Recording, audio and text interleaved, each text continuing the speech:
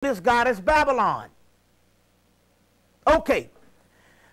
That was in The Vision and the Voice. This is the book, The Vision and the Voice, which is the commentaries that came out recently. This thing cost a lot of money at first until this book was reprinted again for $35. It's on paperback now for like $16. The Vision and the Voice, Aleister Crowley. And he saw these visions of Babylon. So in the 1950s and the 1940s, it became a guy by the name of Jack Parson. And you'll get all of this particular information here in this particular book. There's several books on that, but the one I want you to get is this particular one here, because this one here breaks down all the stuff. The Synchronicity and the Seven Seal, the one by Peter Moon, they go into this mystery of Babylon. Now this is where this shit get interesting. In the 1950s, this guy by the name of Jack Parson decided that he wanted to tap into this interesting and bring through this entity called Babylon in the 1950s. She told him it would be a great sacrifice, and he ended up blowing up himself and killing himself, but not before he brought forth this in the 1940s, before he brought through this particular stuff called the Book of Babylon, where it was this entity coming in and giving him a simulation of her coming to the earth. Her coming to the earth. Now this is where this shit gets very interesting here. This book just came out 2 weeks ago, and they give the whole story of the Babylon thing in this particular book, Synchronicity and the Seven Seal by Peter Moon. And lo and behold, I had read these stories before in the 90s. But it gives this particular information about this entity. It's nothing but an earlier name for the goddess Aset or Isis. Okay? Now, he gives the story because they know, even in this particular book, he documents the pyramids of Montauk. There's a whole chapter on Babylon, but he also, by having a lot of this occult study, he also goes in to say that in the chapter of Babylon, he says the Sphinx is representative of the goddess in the form of the beast who was known as Babylon and eventually Isis or Aset. In this book here, chapter 29 of Pyramids of Montauk, which he comes back with his new book and talk about Babylon. And this guy wanted to incarnate this earlier ancient form of Aset, and she said, I'm going to come through here again, not with you, but there's got to be a great sacrifice. As a result, Jack Parson ends up killing himself, but he was good friends. But in this particular case, the guy who would record down all the stuff was L. Ron Hubbard, that later on is all of the part of Scientology that all the movie stars and all are part of. You see what I'm saying? He was the one who was the recorder of some of this particular information. Jack Parson ends up dying and killing himself, and L. Ron Hubbard later on writes Dianetics and starts the Scientology thing. Okay, this Babylon is this.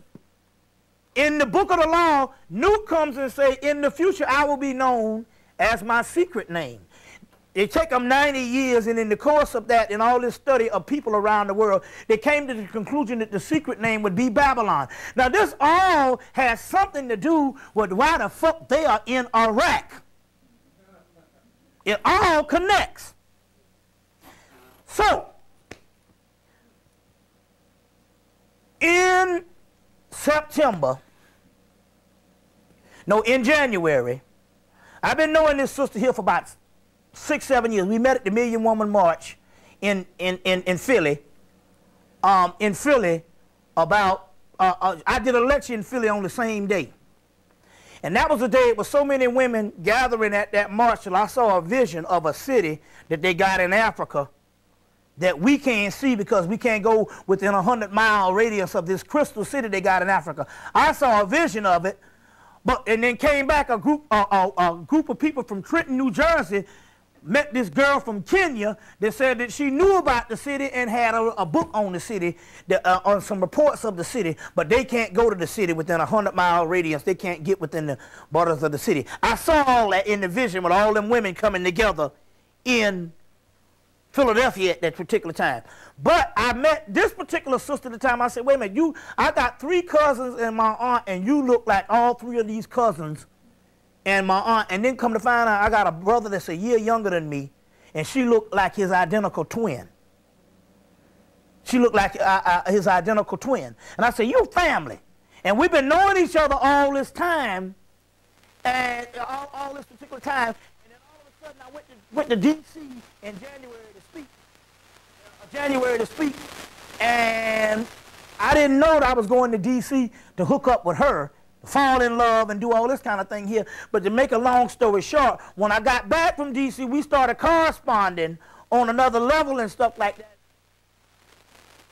I told her to tap in to a certain amount of energies and try to see what comes up. And when she tapped in, here come this doggone entity called Babylon. And I'm like, God damn. Put that very key.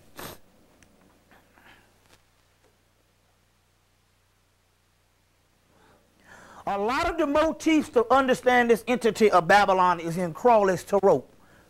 And here's a picture of a woman riding a beast, or a lion-type beast, and the woman riding this particular beast. Babylon and her beast. Babylon and her beast. So, in this particular case, in these days, I do a lot of time on my fucking back. Didn't you see the stuff in the Tantra thing? Do you see?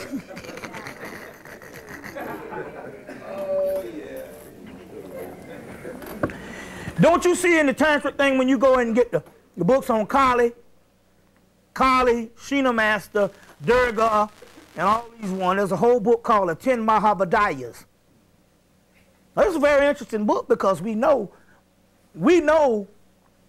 that all these gods we got in earlier pantheon, those used to be the goddesses. And later on in the patriarchal realm, a lot of those was converted to gods. And all those attributes you think that gods in earlier pantheons, the Typhonian and the feminine realm, those all used to be characteristics of goddess. But the only stuff that survived is in India of 10 Mahabodhiyas, they're called. The 10 Mahabodhiyas by David R. Kinsley, and they got these 10 entities and all. But all of them are always sitting on top of the man. The man is on his back, and they're sitting on top of the man and stuff like that and all. Well, and all, you know. But in here, she's riding the beast. Which is interesting because ironic, when you get the Crowley's Tarot deck, which is some of the most beautiful aspect of the Crowley's Tarot deck, when you buy the Book of Thoth, which this is one of the most advanced Tarot books because what happened was, when Crowley tapped into the angel Aiwass, or the angel that came out to give him the Book of the Law, when he tapped in, there was a lot of stuff that was lost in the other tarots that Aiwass replaced. So it is the most advanced, is Crowley Tarot deck. But when you get the Book of Thoth, Crowley was writing in his neurotic style, and it's one of the hard books to understand.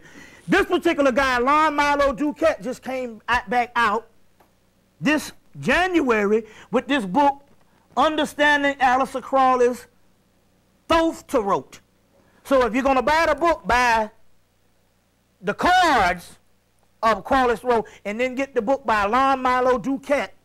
And Babylon and all this type of stuff is all through there, which is the basis of this particular card called Lust.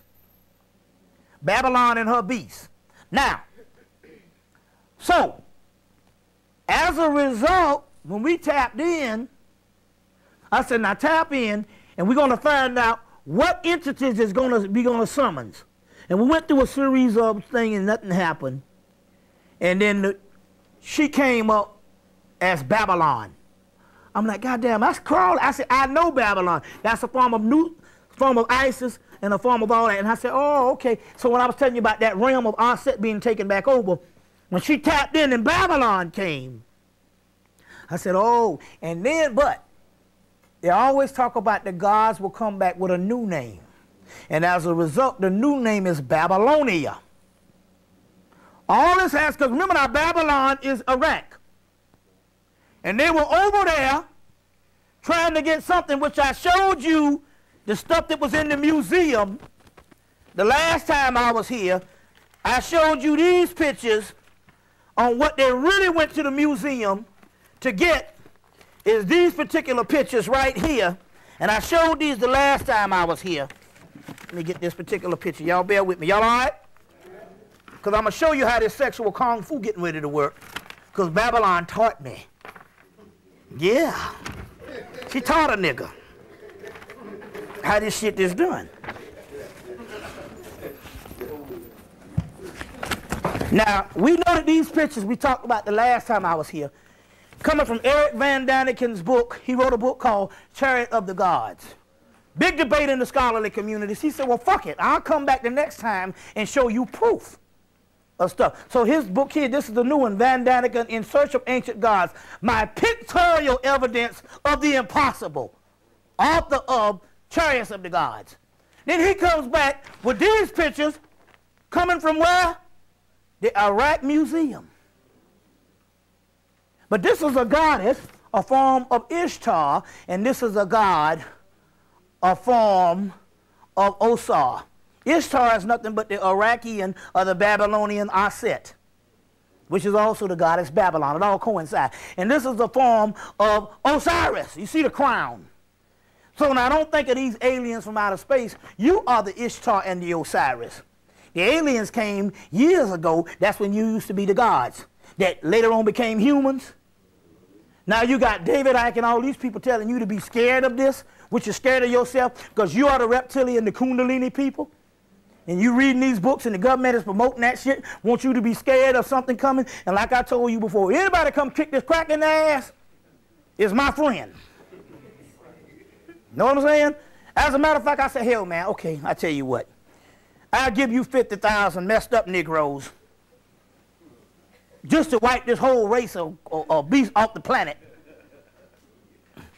Just for the simple fact I want to see somebody die. But going right along, for the mere fact that nothing more, we got to get some relief down here.